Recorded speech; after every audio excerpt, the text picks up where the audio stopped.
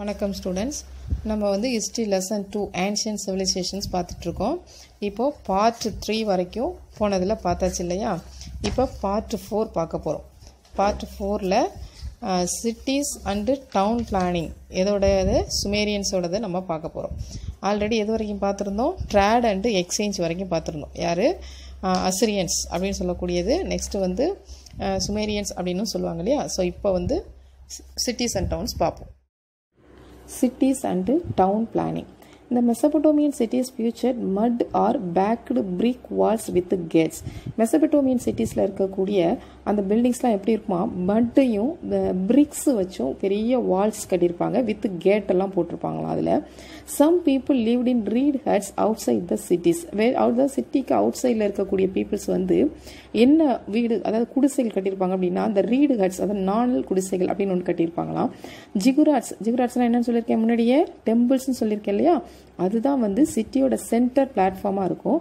அங்கே வந்து என்ன அந்த ஜிகுராட்ஸ்க்கு பக்கத்தில் பார்க்கலாம் அப்படின்னா ஸ்டீப் பிரமிட்ஸ், அதாவது வித் ஸ்டேர் கேஸோட leading to the top level வரைக்கும் இருக்குமா.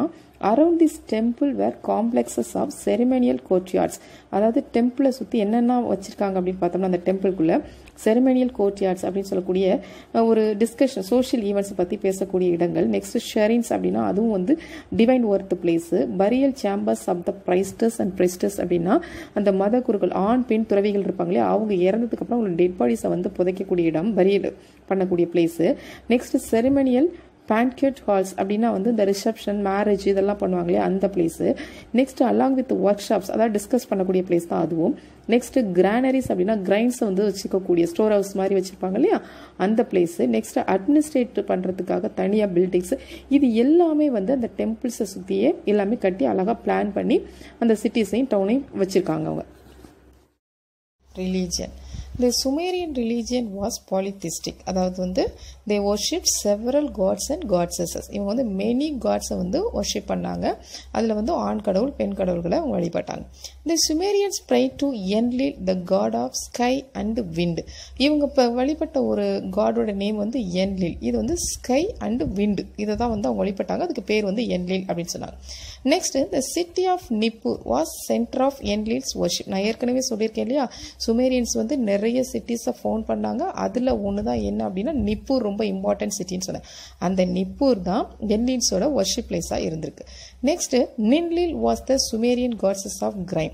அந்த கிரைன்ஸ் எல்லாம் வணங்கினாங்களே அதுக்கு வந்து தெய்வமாக எதை சொன்னாங்க அப்படின்னா நின்லின் அப்படின்ற ஒரு தெய்வத்தை வழிபட்டாங்க. த Babylonians worship மர்டுக் and Azure was the supreme God of the அஷ்ரியன்ஸ்.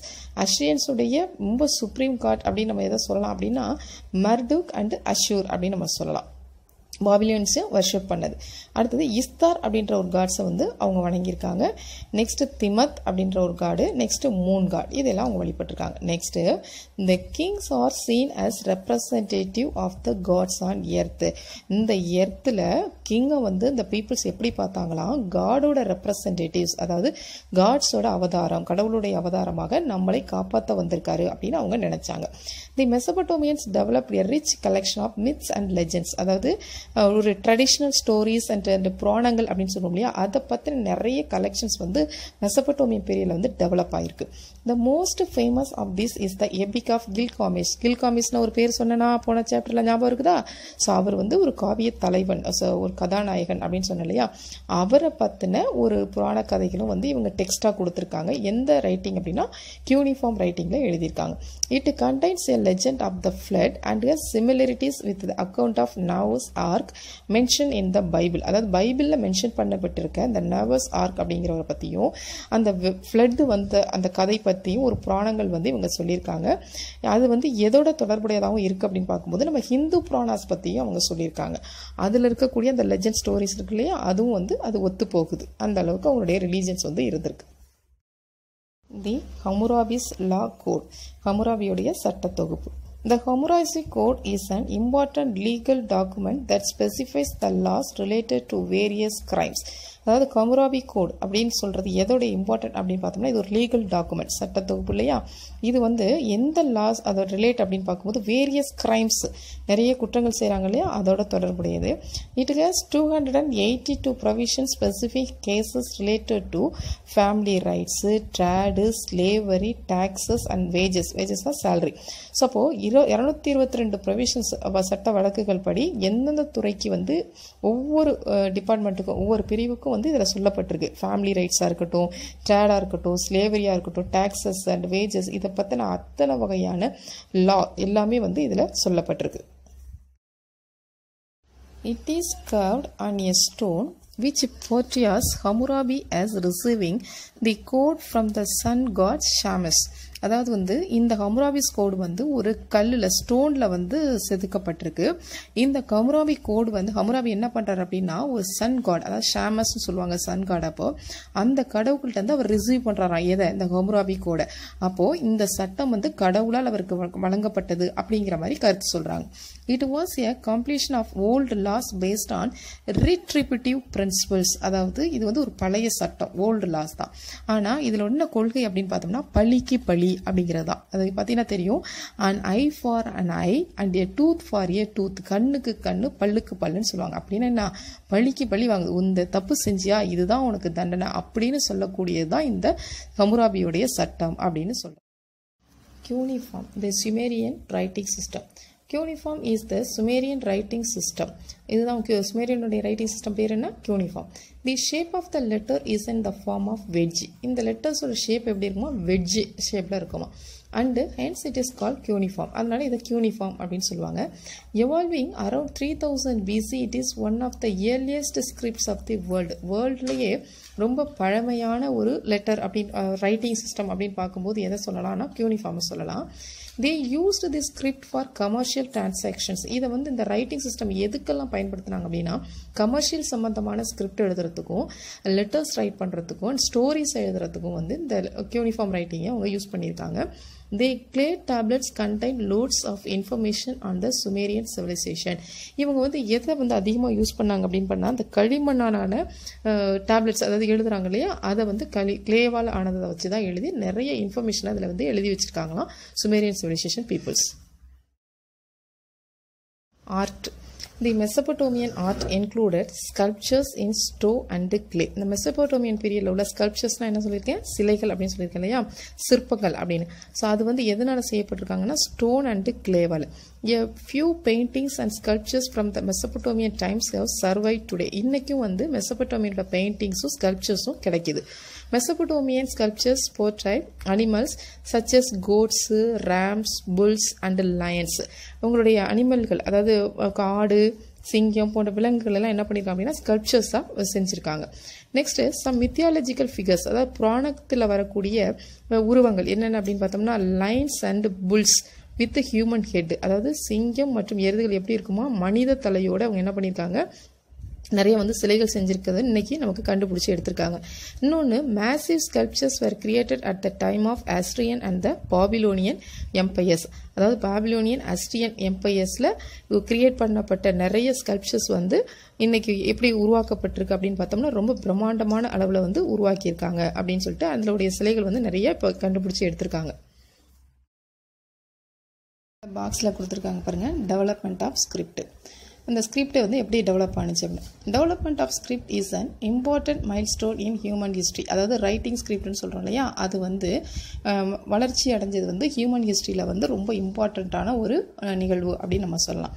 Writing system began to emerge in Sumeria in the later part of 4th millennium BC. அதாவது சுமேரியாவில் ஃபஸ்ட்டு ரைட்டிங் சிஸ்டம் எப்போ வந்து வளர்ச்சி அடைஞ்சிச்சு அப்படின்னு பார்த்தோம்னா 4th millennium BCயில் தான் வந்து வளர்ச்சி அடைஞ்சிருக்கு. ஹைரோக்ளபிக், த எகிப்தியன் சிஸ்டம் ஆஃப் ரைட்டிங். ஞாபகம் இருக்குது, அந்த பேரை கேட்டோம் ஞாபகம் வருதா? ஹைரோக்ளபிக் வந்து யாரோட ரைட்டிங் ஃபார்ம் வந்து எகிப்தியன் சிஸ்டம் அப்படின்னு நம்ம சொல்லலாம். டெவலப் இன் இயர்லி 3rd millennium BC. அதாவது எகிப்தியனுடைய ஹைரோக்ளபிக் ரைட்டிங் அப்படின்றது வந்து 3rd millennium BCயில் வந்து டெவலப் ஆகிடுச்சு. Next the Harappans also had a system of writing around the same time but it has not yet been deciphered.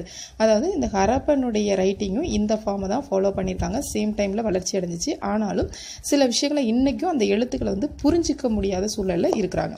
The Chinese civilization too developed a writing system from a very early period. அதே மாதிரி Chinese சிவிலைசேஷன்லையும் இந்த writing form அப்படின்றது வந்து ரொம்ப yearly பீரியட்லேயே வந்து develop ஆயிடுச்சு அப்படின்னு நம்ம சொல்லலாம். கீழே வந்து அந்த பாக்ஸில் கொடுத்துருக்கிறது வந்து க்யூனிஃபார்ம் ஸ்கிரிப்ட். அதாவது எல்லா லெட்டர்ஸுமே பாரு மேக்ஸிமம் ட்ரையாங்கிள் ஷேப்பில் தான் வந்து இருக்கும். அதுதான் வந்து க்யூனிஃபார்ம் ஸ்கிரிப்ட் அப்படின்னு சொல்லுவாங்க. ஸோ அந்த லெட்டர்ஸ் உங்களுக்கு அந்த இதில் கொடுத்துருக்காங்க அந்த பாக்ஸில், அது கொஞ்சம் பார்த்துக்கோங்க. Science. The Mesopotamians excelled in mathematics, astronomy and medicine. அதாவது the Mesopotamian peoples வந்து mathematics, astronomy, medicine வந்து ரொம்ப எக்ஸலண்ட்டாக இருந்தாங்க. They developed the concepts of multiplication, division and cubic equation. நீங்கள் இந்த மேத்தமெட்டிக்ஸில் நிறைய போட்டிருப்பீங்களா, மேக்ஸில் மல்டிப்ளிகேஷன், டிவிஷன், கியூபிக் ஈக்குவேஷன்லாம் கேள்விப்பட்டிருப்பீங்களா, அந்த சம்மெல்லாம் வந்து இவங்களோட பீரியடில் நல்ல develop ஆகிருந்தது. The numerical system based on 60 was conceived by them. இவங்களால 60 பேஸில் நம்பர் பேஸில் வந்து நிறைய சிஸ்டம் வந்து மேக் பண்ணியிருக்காங்க. They were the ones to formulate the 60-minute hour, the 24-hour day and the 360 circle. அதாவது என்ன பண்ணாங்க அப்படின்னா 1 ஹவருக்கு 60 மினிட்ஸு, 1 டேக்கு வந்து 24 ஹவர்ஸு, அப்புறம் 360 டிகிரியில் ஒரு சர்க்கிள் அப்படின்றதெல்லாம் இவங்க தான் ஃபார்முலேட் பண்ணியிருக்காங்க. யார்? இந்த மெசபடோமியன் பீப்புள்ஸு, குறிப்பாக சுமேரியன் அப்படின்னு நம்ம சொல்லலாம். The Sumerian calendar had 7 days in a week. இன்றைக்கும் நம்ம வாரத்தில் என்ன பண்ணுறோம், ஒரு 7 days தான் நம்ம ஒரு வாரம் அப்படின்னு சொல்கிறோம். அதே தான் அந்த காலண்டர் தான் அவங்க ஃபாலோ பண்ணியிருக்காங்க. Their numerical system had place values. அது மட்டும் இல்லாமல் இவங்க நம்பர் சிஸ்டமில் வந்து place வேல்யூவும் இருந்திருக்கு. They created the water clock and the lunar calendar based on the movement of the moon. அது மட்டும் இல்லாமல் இவங்க வந்து வாட்டர் கிளாக்கையும் லூனார் கேலண்டர் எதை பேஸ் பண்ணியிருக்காங்க, மூனுடைய மூமெண்ட்டை பேஸ் பண்ணி லூனார் கேலண்டர் வந்து இவங்க கிரியேட் பண்ணியிருக்காங்க. They developed methods for measuring areas and solids. அதாவது சாலிட்ஸு மற்றும் ஏரியாஸை வந்து மெஷர் பண்ணுறது, அளக்குறது சொல்லுவாங்க இல்லையா, அந்த மெத்தட்ஸும் இவங்க பீரியடில் வந்து டெவலப் ஆகிருக்கு. நெக்ஸ்ட்டு வெயிட்டையும் மெஷர்மெண்ட் சிஸ்டம், அதாவது நிலத்தை அளக்குறாங்க அது, நெக்ஸ்ட்டு பொருளை வந்து வெயிட் போடுவாங்க இல்லையா, அந்த சிஸ்டமில் வந்து இவங்க ரொம்ப அட்வான்ஸாக வந்து வளர்ச்சி அடைஞ்சிருக்காங்க அப்படின்னு நம்ம சொல்லலாம். They introduced the 12-month calendar system based on lunar months. அதாவது லூனார் மந்த்ஸ் அப்படின்னு சொல்லக்கூடிய 3 பேஸ் பண்ணி 12-month சிஸ்டம் அப்படி கொண்டு வந்திருக்காங்க. அதாவது 1 இயருக்கு 12 month அப்படின்ற சிஸ்டம் கொண்டு வந்தாங்க. இன்றைக்கி நம்ம அதை தான் ஃபாலோ பண்ணிகிட்ருக்கோம்.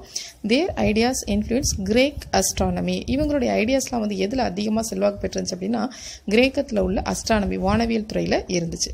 They had developed a medicinal system as well as, அது மட்டும் இல்லாமல் இவங்களோட பீரியடில் மெடிசினல் சிஸ்டம் வந்து ரொம்ப develop ஆயிருந்துச்சு. A text called the Diagnostic Handbook அப்படின்னு சொல்லிட்டு ஒரு புக்கு கொண்டு வந்தாங்க, கையேடு. அது எதை பற்றி சொன்னிச்சு அப்படின்னா the symptoms of the prognosis அப்படின்னு சொல்லக்கூடிய நோய் அறிகுறிதல், அதாவது என்ன நோய் அப்படின்னு சொல்லி நம்ம தெரிஞ்சுக்கிறதுக்காக ஒரு ஹேண்ட் புக் அது அப்படின்னு நம்ம சொல்லலாம். இது 11th century BCயில் கொண்டு வந்திருக்காங்க.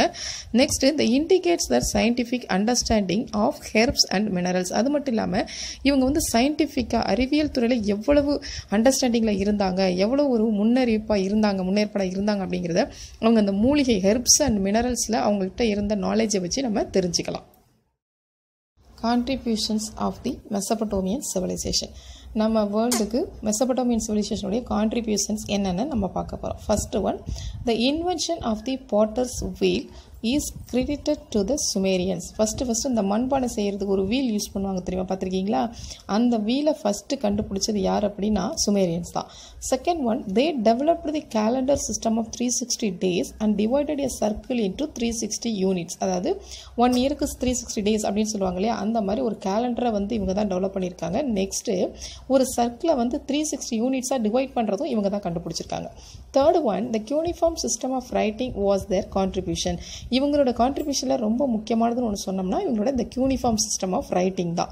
அவங்களோட எழுத்து முறை இருக்குல்லையே, அது வந்து uniform system. Fourth one, the ஹம்முராபிஸ் law code was another legacy of the மெசபடோமியன்ஸ். மெசபடோமியன்ஸோடைய இன்னொரு ஒரு அச்சீவ்மெண்ட் அல்லது சாதனை அப்படின்னு நம்ம சொல்லணும்னா எதை சொல்லலாம் அப்படின்னா த ஹம்முராபியோடைய லா கோட், அதாவது சட்ட தொகுப்புன்னு சொன்னேன் இல்லையா, அதுதான் வந்து மெசபடோமியன்ற இன்னொரு சாதனை, ஒரு அச்சீவ்மெண்ட் அப்படின்னு நம்ம சொல்லலாம். இதோட இந்த மெசபடோமியன் சிவிலைசேஷன் நமக்கு முடியுது இல்லையா. ஆன்சியன் சிவிலைசேஷனில் ஃபஸ்ட்டு எகிப்தியன் பார்த்தோம், இப்போ மெசபடோமியன் சிவிலைசேஷன் பார்த்தோம். மெசபடோமியனில் அக்காடியன்ஸ் அப்படின்னு சொல்லக்கூடிய பாபிலோனியன்ஸ், நெக்ஸ்ட் அஷ்ரியன்ஸ் அப்படின்ற சுமேரியன்ஸ், நெக்ஸ்ட் அவங்களுடைய food, agriculture, trade, next down planning, religion, ஹம்முராபி கோடு, uniform system, art, science, next லாஸ்ட்டாக இப்போ நம்ம பார்த்தது contributions of the Mesopotamian civilisation எல்லாமே பார்த்து முடிச்சாச்சு. அப்போது எத்தனை சிவிலைசேஷன் பார்த்துருக்கோம்? ஆன்ஷியன் சிவிலைசேஷனில் நான் 4 சொன்னாலே அதில் 2 பார்த்தாச்சு. ஒன்று எகிப்தியன், இன்னொன்று மெசபடோமியன். அப்போ மெசபடோமியன் சிவிலைசேஷன் இதோட முடியுது.